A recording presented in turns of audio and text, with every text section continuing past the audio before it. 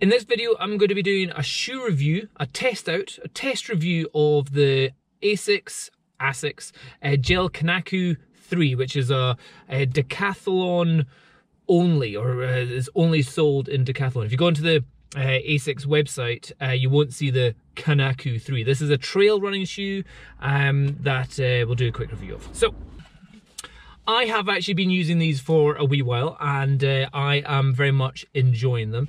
I had the previous versions, which was the Kanaku 2s, and I can't really tell much of a difference here. However, I am having a little bit of a blister issue on one foot, just in the corner here. So that has been a slight irritation. I wonder if that is just a wearing in, a rubbing in kind of situation. I can't feel anything that would cause that in the shoe, but it has been something which is different from my previous shoes. Details about the shoe.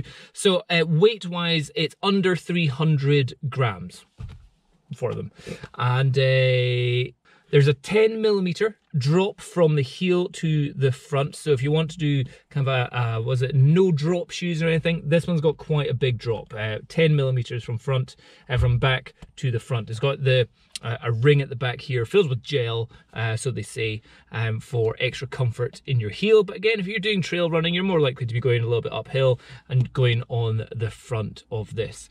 The lugs, the lugs, these bits, the bits that come out, are only 4mm. They're not particularly deep. They're not particularly, it's not going to be great on mud. Yep, not gripping on that. Mind you, I don't think anything can grip on that. Put it that way. This is more for maybe your flat trails, maybe your slightly stony trails, but if you're going to be running through mud and getting lots of mud on it, you're going to be slipping on these. These are for like your dry trail shoes. Kind of what I'm going to go running on just now. I'll show you the kind of surface which I think these are good on, and also the surface which these aren't good on, which are a wee bit slippy on. This kind of ground, I would say, is pretty good. Wee bit muddy, but not deep mud. Just a nice little path. Even this type of ground, stones, but then when it becomes a bit muddy, this is probably the limits of where I would take these shoes. So yeah, I think if there are other Asics for trail. Asics has quite a lot of trail running shoes which are really good, and they have deeper lugs, these little bits there. I've gone for the quite spectacularly blue colour shoe. I don't know if this camera's picking up quite how blue it is, but it let's just say not work appropriate if you're wearing these. These are definitely, you're not going to be wearing them into work, and people are going to see how bright these are. These are particularly bright with a bit of orange on them, even with blue and orange laces. I don't mind that because I'm just going to be running in a hill. I'm not looking to unimpress people out there. But in comparison to my normal work shoes are kind of dark blue. If we can see the difference, quite a brightness difference going on there.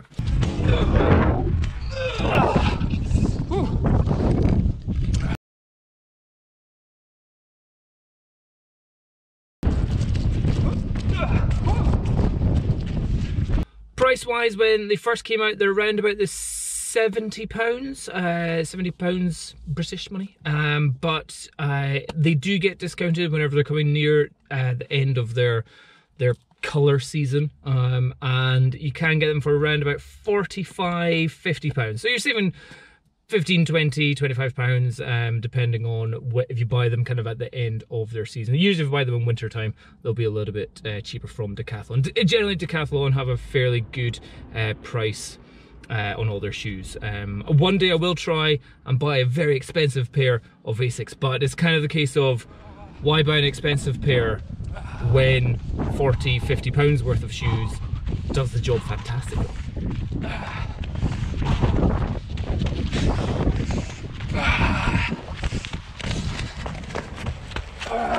For me, they are nice and wide, very wide toe box, and fairly good support around the heel here, but that is not a rubby support. It doesn't rub against you at all, but good support around the heel, around the top of the foot, and quite a wide toe box. So for me, the reason why I go for these shoes, I keep on looking at Salomon shoes, Salomon trail running shoes, and I think those look so cool. They have massive lugs coming out the bottom of them, like 7mm or something. I'm like, wow, that looks like that could grip up anything. And I try them on and they're always so narrow. But here, I don't know if we can get the brightness here. Here it's just so wide and deep. So if you're somebody who does a bit of barefoot running like myself, and you like the feeling of wideness, then Asics are the ones that I go for. And I go into the shop and I try on all the alternative ones, and just narrow, if they feel narrow whenever you put them on in the shop, when you're going to be running up a mountain and that narrowness starts squeezing in on your foot, that's just going to get more and more irritating, potentially painful, potentially not helping you run up the hill. So I like these to be nice and wide, but yet although wide at the front, which is probably why I'm having a wee bit of rub actually, it depends on which socks that I'm wearing, but not too wide at the heel, so my heel's not popping out at the back. However, they've curved the heel shape here.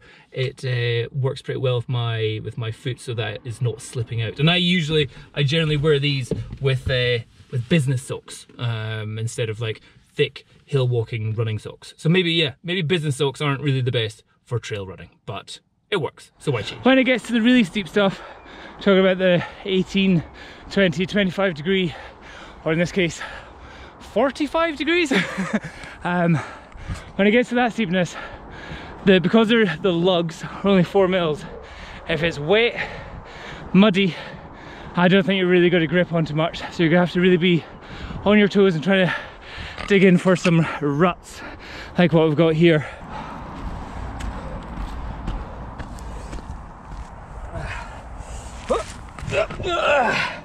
Yep, not gripping on that.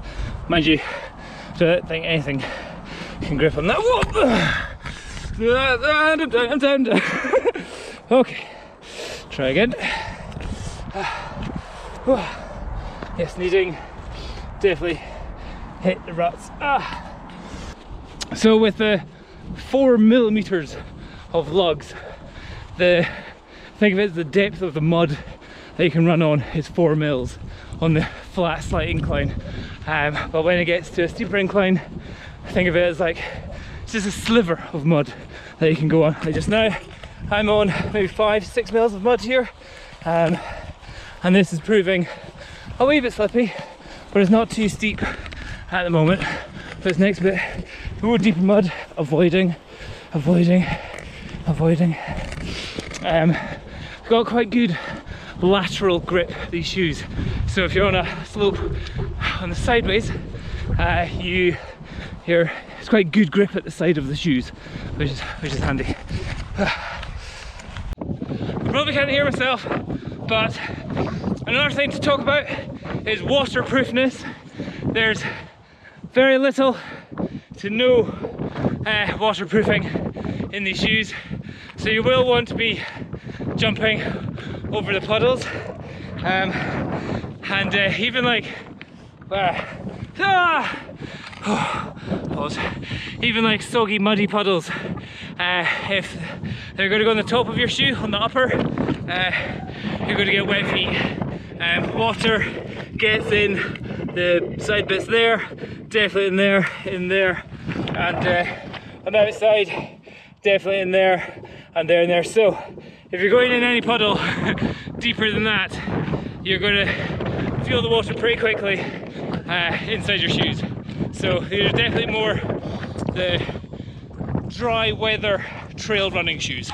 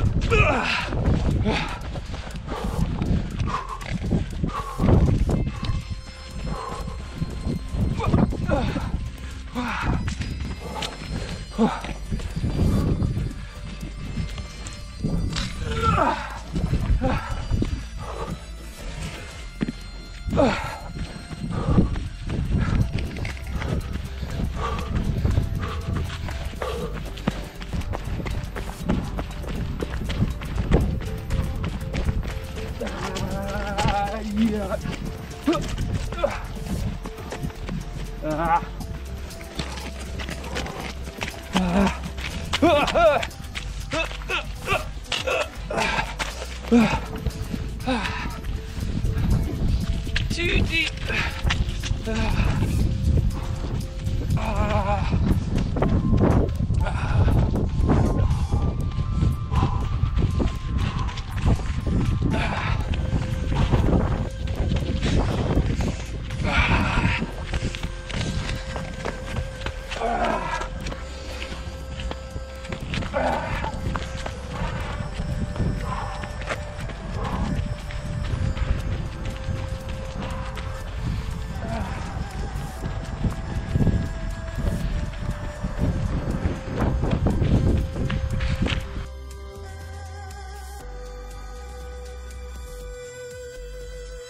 Oh, that was a good, that was a good 10k of hill running.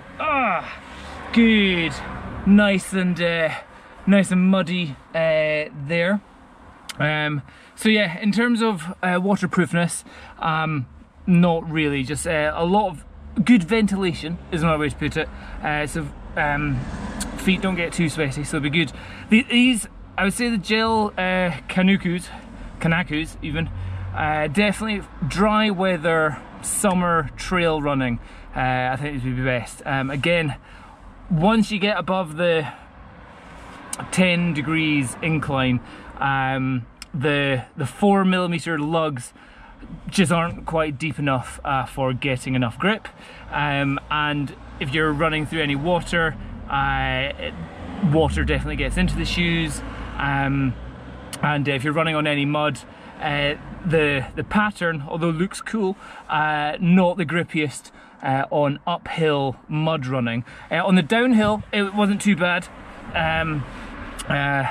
but yeah, I think on the downhill the grip seems to be a little bit better on the slight decline, but on the uphill it seems a little bit slippier for these. But yeah, if you're going to be doing, they're fairly lightweight. If you're going to be doing trail running over fairly dry, maybe just small stones ground, or very light, you know, small amount of mud on a dry day, these are very good value if you're getting them for under £50. Comfort wise, nice and comfy in all the right places. Wide toe box, so if you've got wide feet, or you'd just like to have your feet at the front feeling good. And again, for me, even in, if you can see that, like, these are my, they say Monday, it's not, it's Sunday, business socks, then they weren't slipping out of the heel, so that's kind of the main importance thing. So otherwise, good value.